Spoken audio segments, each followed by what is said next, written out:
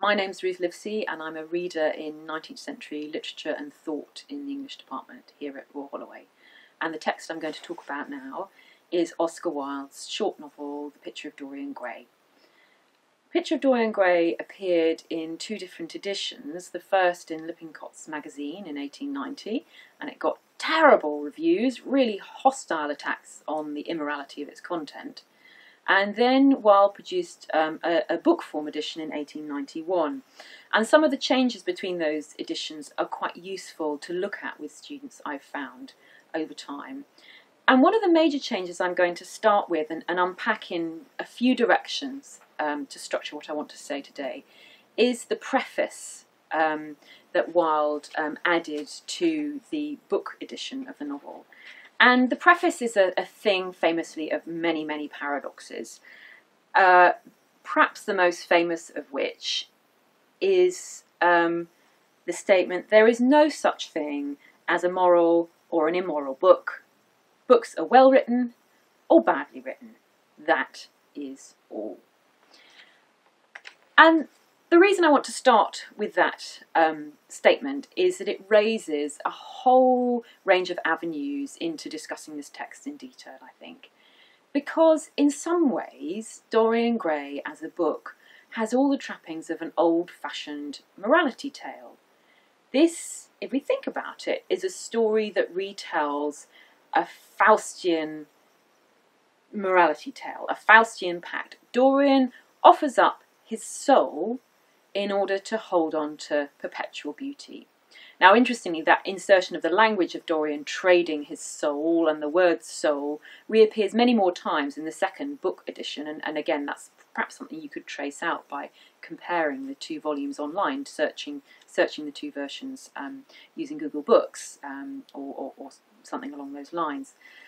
So the emphasis is there that this book both offers itself up in so many ways to be read as a morality tale, and yet that preface tells us there is no such thing as a moral or immoral book. And on top of that, it tells us that no artist has ethical sympathies.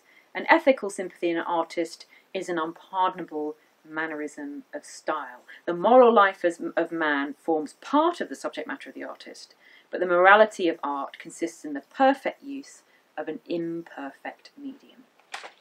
These are really tricky paradoxes to unpick, and it can be quite an off-putting start to the novel. So I always try and get students to look at the preface after they've read the novel and after we've had a really good discussion about how the novel relates to the Gothic genre, and particularly that late Victorian Gothic interest in narratives of split or double selves. And I would just suggest that you might want to look at a very useful piece by John Bowen on Gothic literature, so again on the British Library website, and it is freely available. And that really helps a wider understanding of how Wilde's text works in a growing interest in this period of narratives of split and double selves, of haunted present-day existence in London in particular. And it's very useful to place Dorian Gray alongside works like Dr. Jekyll and Mr. Hyde, or Bram Stoker's Dracula, texts which are all playing with ideas of a corruption at the heart of the city and the idea of a split or divided self. So Dorian Gray plays, I'm suggesting, with a morality tale. He's a man who pursues his desires and meets his end at his own hand. It's an act of suicide, that last scene. He stabs the portrait. It's a plot spoiler, but Dorian stabs the portrait, but he himself is the one found dead on the floor with the knife in his heart, but finally wearing the face of the portrait. And that stabbing of the self brings body and soul, surface and depth, art and life back together at the end. And that's a very important conclusion of this book. Because if we were to read it as a straightforward morality tale, that act of death at the end would confirm that the whole novel is in practice perhaps one long suicide note.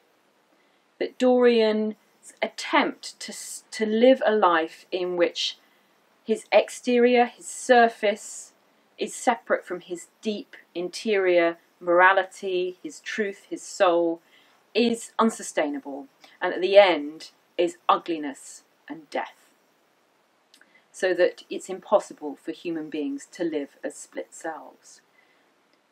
But that's a very difficult interpretation in many ways to sustain with the fact that so much of the argument of the book about the value of pursuing a life of pleasure, of living your life as if you were a beautiful work of art, of beauty being the only one important category of judgment, all these arguments come from the mouth of Lord Henry.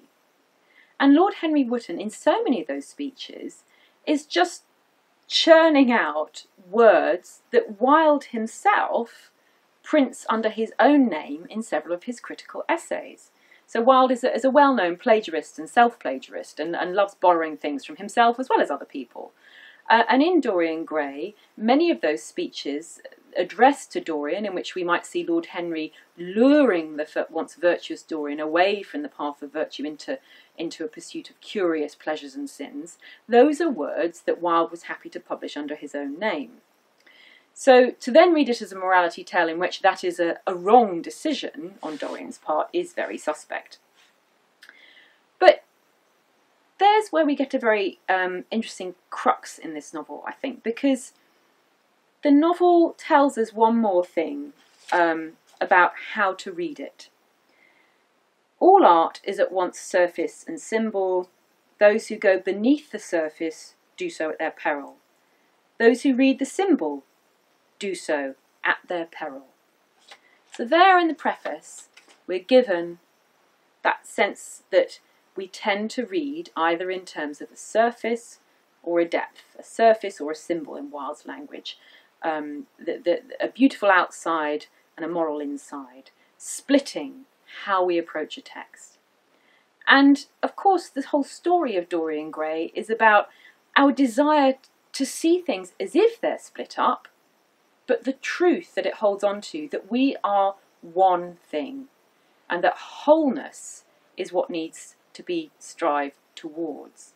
Because in some ways we could see the morality of this story being that Dorian, it's not that Dorian follows Lord Henry's advice, it's not that he tries to live as if he's a work of art, it's more that he splits himself in half, and half of him is an unaging work of art, and the other half of him is all this corrupt self. So he doesn't achieve that wholeness, that unity of being that is at the heart of Lord Henry Wotton's advice to Dorian, to be somehow beyond life and live as if he's a work of art.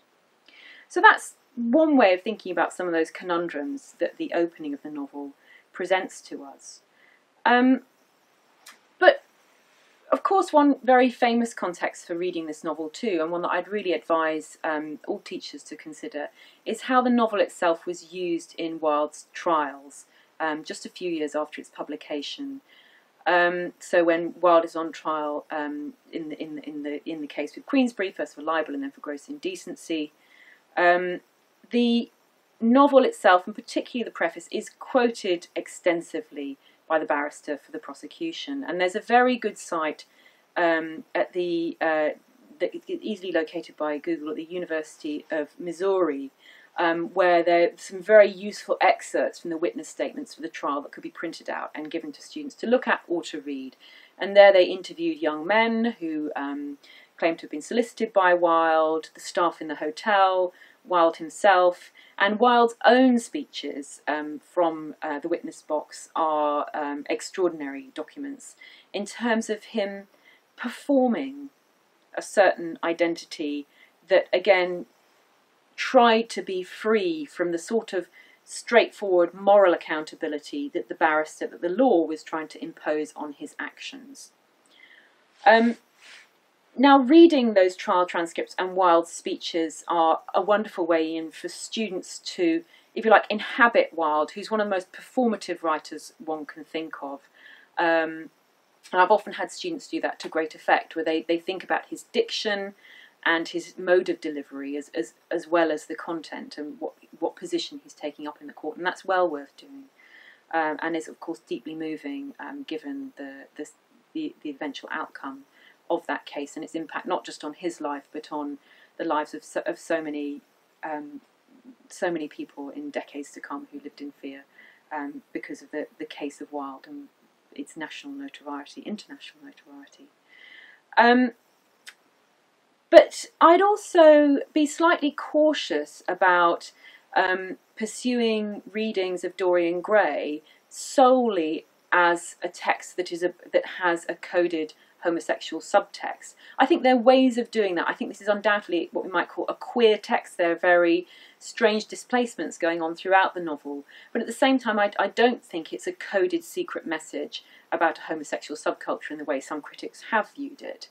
Having said that, I think there's such a deliberate ambiguity about the sorts of sins we're told that Dorian has engaged in, that it does open up that rich sense of, well, what are these sins? What kind of depravities are these hinting at? Why do young men who've been befriended by Dorian end up killing themselves? So that it opens the door to that whole world of blackmail and conspiracy that surrounded homosexual subcultures in late Victorian London, undoubtedly.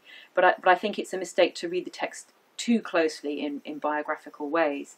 But to read Wilde as a performer, as a ventriloquizer who enjoyed playing with voice and being deliberately evasive about having meaning pinned to his work, is one important avenue for exploring this text.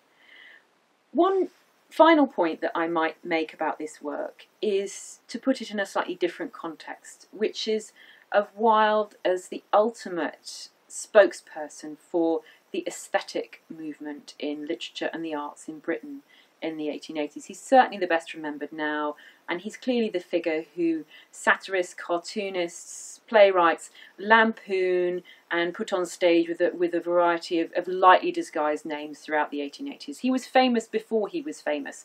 For even as an undergraduate, he became a Punch cartoon about drooping over the beauty of his blue china. So he marketed his personality almost before he marketed his literary output. But in that context, the fact that Dorian Gray as a novel refuses to let us separate out surface and symbol, depth and surface, art and life, most importantly, is how it ties in to the programmes of the aesthetic movement. Art for art's sake, not for life's sake. Now that doesn't mean that art has no ethical content. What that means is that art needs to be judged by its own rules. In that sense, art can only be good or bad art. It can't be misleading or a poor moral example. You can have any subject material the focus of an artwork as long as it is well written. And that, in a sense, is Wilde's strongest case about Dorian Gray, that it was judged to be an immoral book because it dealt with corruption and the pursuit of pleasure. But for Wilde and for many of his followers, pursuing pleasure and the limits to which this was the correct approach to life is a really important ethical question too. One of Wilde's most inspirational influences was the critic Walter Pater, and he said the question when you're viewing a work of art shouldn't be, is this the best thing that's been thought and known in the world? It shouldn't be an objective assessment of its qualities. It should be, does it give me pleasure? And that's a really radical act because it's licensing everybody to decide on their own instinctive references as to whether a work of art is of value to them. So it places art at the centre of everybody's lives, not just that particularly of an elite.